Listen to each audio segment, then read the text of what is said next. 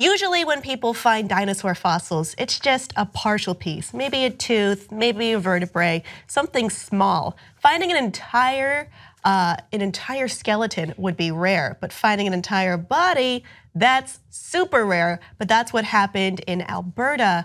They found a dinosaur fossil, and it basically looks like a statue of a dragon. Let's take a look. So, wow. So that is exactly how they found this fossilized nodosaur. And the way they found it was an accident. In March of 2011, Sean Funk was digging in Alberta's Millennium Mine with a backhoe when it hit something much harder than the surrounding rock. What they found were plates and plates of gunmetal style pieces, stone, and then they realized eventually that it was a 2,500-pound dinosaur fossil. It was shipped to the museum in Alberta, and it is now being unveiled. This is a crazy thing to find, and on top of that, it has a fully fossilized dinosaur brain, and that is a first. So we're gonna learn so much more about how dinosaurs appeared when they were alive. We actually have an image of what the nodosaur would have looked like when it was alive based on fossilized evidence and perhaps the fossil that was just uncovered. It looks like a 4-footed little tank, according to them.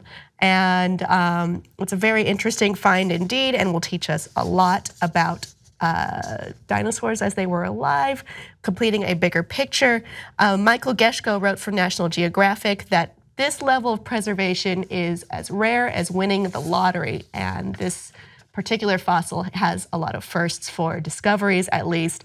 They think the reason, or researchers think the reason why it looks so complete was that it was very lucky for us, very unlucky for it. It looks like it may have gotten caught up in a flash flood when it was getting a drink of water, then the body floated out to sea, and then it sank to the bottom, and then minerals quickly, quote, infiltrated the skin and armor and cradled its back, ensuring the dead nodosaur would keep its true-to-life form as eons worth of rock piled atop of it.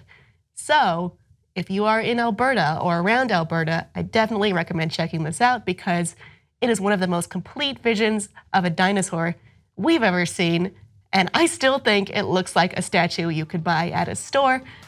What do you think? Let us know below, and please like and subscribe for more.